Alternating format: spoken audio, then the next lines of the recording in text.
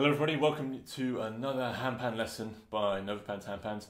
I just had to change my shirt because I was sweating with all the excitement from the previous lessons. So, here we are, lesson 3.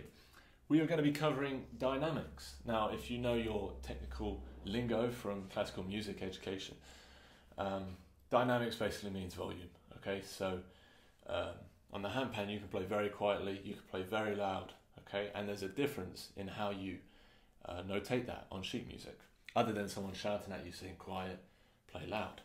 Okay, and the way that would be indicated is 5 staves as usual, okay?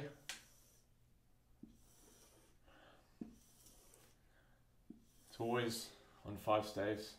The clef as usual, time signature as usual.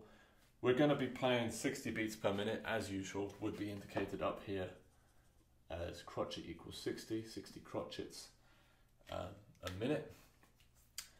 And we always use the ding, don't we? So this time we're going to use, let's use this note here. What is this note? Can anyone tell me what this note is? We're looking at 4 of these notes. So what are they? Now, I know that we're going to repeat. Stick the repeat marks there. They're supposed to be dots. Yeah, like that. This is the 7th line. This is not the 7th line, right? There's 5 lines. That is the 7th note on the 4th line. Okay? And how do I know it's the 7th note? Because the very top note is 9. Okay? And I know that every line is an odd number. So count down 1 line from 9, it's 7. So we're playing the 7th note this time. Okay? So if I was to play that to this tempo, 2, 3, 4, find your 7th note. It's going to be here. 1, 2, 3, 4. Notice how I'm starting with my left hand. For no particular reason, okay? It's not indicated. If it was right, left, right, left, I'd play right, left, right, left. It's not indicated here, so I chose to do left, right, left, right. You can choose yourself as well. Even, by the way, okay, this is a good point. Even if sheet music is indicated to play in a certain way, the player itself is allowed to interpret it. You know, this is, well, I was going to say it's democracy, but you just play it as you like, okay? But they are there as guidelines. So, so those are 4 crotchets played on the 7th note. If you're unsure what these notes are, what the lines mean, means you've probably missed a lesson or you don't understand the previous lesson. So if you are unsure, message us and we'll help out. No problem. What we're doing is dynamics, okay? So what we have for dynamics are a P and we have an F, okay? And it's got yes, it does have to have that special flick if you're wondering. The P stands for piano, okay? It's like a fancy way of pronouncing piano, piano. And it's Italian, at least in music, for meaning quiet, okay? F stands for forte, okay? You know when people say, oh, my forte is eating chocolate cake, you know, their strength, they're good at eating chocolate cake. That's what this means. Italian means, not that you're good at chocolate cake, it means play loud, okay? So you've got piano and you've got forte, okay? Loud, quiet. Now, these can be more extreme. For example, you can have 2 P's, and that's pronounced pianissimo, just means more quiet. You can have 2 F's, okay? And that means fortissimo, okay? And you could add more P's, more F's, and they've got more names for them. And the point is that the composer just wants you to be more quiet or more loud. Now I was going to say volume then, we call them dynamics. There is a dynamic in between these, it's called MF, it's called mezzo forte. And that is dead in the middle, that's your moderate dynamic, moderate volume, okay?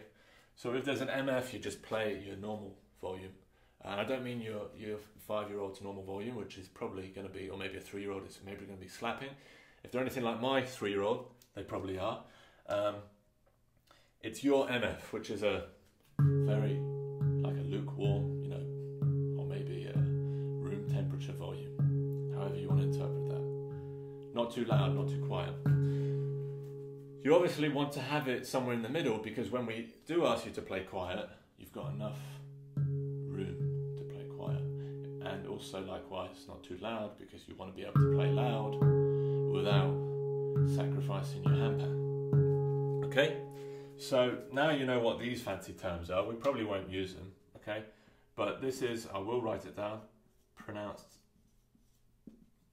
piano, and this is pronounced forte. Okay?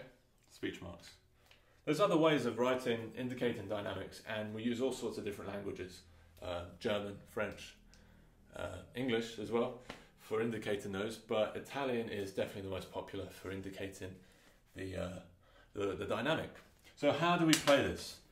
A P is written on the first beat, okay? I don't need to draw the beats, but you should be able to interpret that.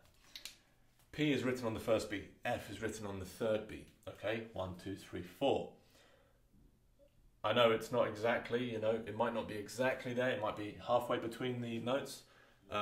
It can be halfway between the notes, but in this case, it's on the beat, on the first beat, and on the third beat. So how would we play this? We'd play too quiet, and we play too loud, because the piano applies to everything up until a new dynamic is indicated. So everything up to the forte, which is on beat 3. So you play piano, piano, forte, forte, okay? Again, no hand position indication, so just as you like. You just do all 4 right hand, all 4 left hand, or a mix and match, whatever. I'm going to be doing, I'll do right, left. Okay, so quiet, quiet, loud, loud, quiet, quiet, loud, loud, quiet, quiet, loud, loud, loud. You could say I'm playing too quietly, and I'd agree. So let's make my quiets, my pianos, a little more louder here. That's better.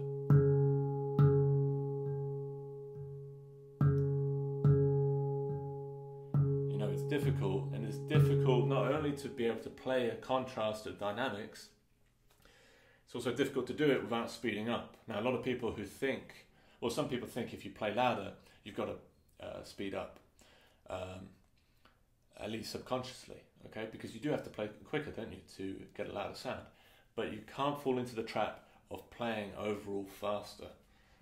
These are all the same speed. There's no indication of speeding up, which they can be, by the way. There's notation for all sorts of changes of expression in music. But right now, we're just changing the volume. We're just changing the dynamic. So do not speed up, do not slow down. Quiet, quiet, loud, loud, quiet, quiet, loud, loud, quiet, quiet, loud, loud, quiet, quiet, loud. Just practice this a few times.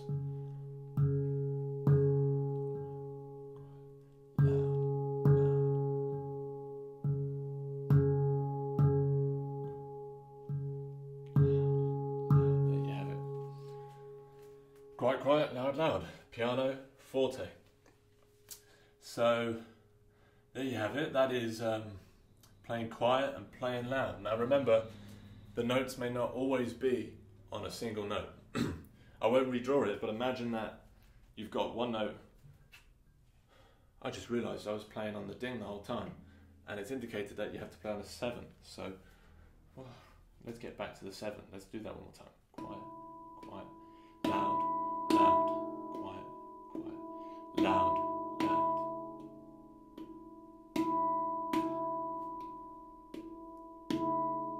Of course, the ding is a whole lot easier to practice getting the contrast of dynamics, because it's a larger note. There's more resonance in it. You can get it.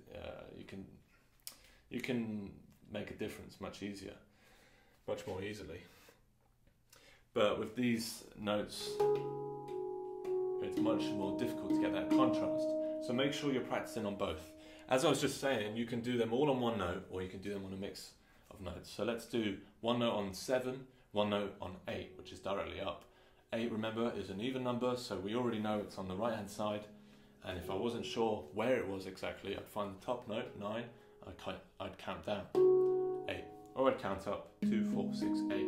Or if I was really unsure, I'd just go 1, 2, 3, 4, 5, 6, 7, 8. Okay? So we've got 7, 8, okay? Quiet, quiet, loud, loud. Here we go. I'm going left, right, left, right. Quiet, quiet, loud, loud, quiet, quiet, loud, loud, quiet, quiet, loud, loud. Okay? There you go. Practice that. Check out the practice material for lesson 3. Try to get through all of it. Any questions, let us know. We'll give priority to our handpan customers, but we'll help anybody. And see you at the next lesson, lesson 4.